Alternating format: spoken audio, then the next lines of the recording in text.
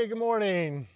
Welcome to your annual update at the Bel Air project. Just wanted to touch base, let you know what we got going on today. It's super foggy out. The site is super muddy. So I have a feeling if I walk around back there, maybe we'll catch some video of me sliding in the mud. So here's the update.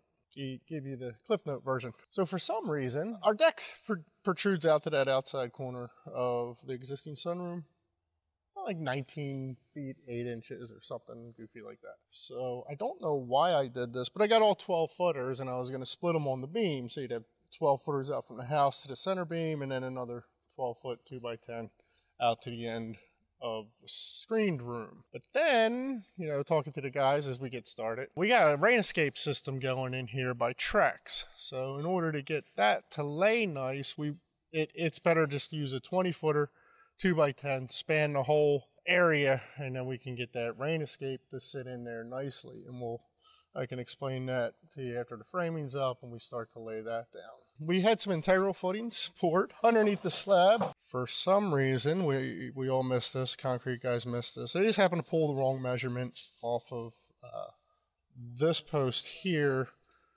The footing was actually poured where I have this temporary support, where we actually needed the footing under this post here. So talk to the homeowner. A few options. We could always beef up this beam and then move the post over to where the footing is, and then just calculate the span that we need. Talking to the homeowner, he really preferred the post to be more in the center of the room, which, is fine. So what we're going to do is Monday we'll cut out this concrete square here. We'll pour a new footing up to the bottom of the post and keep moving forward, keep moving on. So today, guys are going to be building the framing up the walls for the storage area off the concrete foundation here. And then hopefully we'll get some floor joists up for our screen room. It's just great to get started. Great to see something different. Unfortunately, though, it is a muddy mess out here.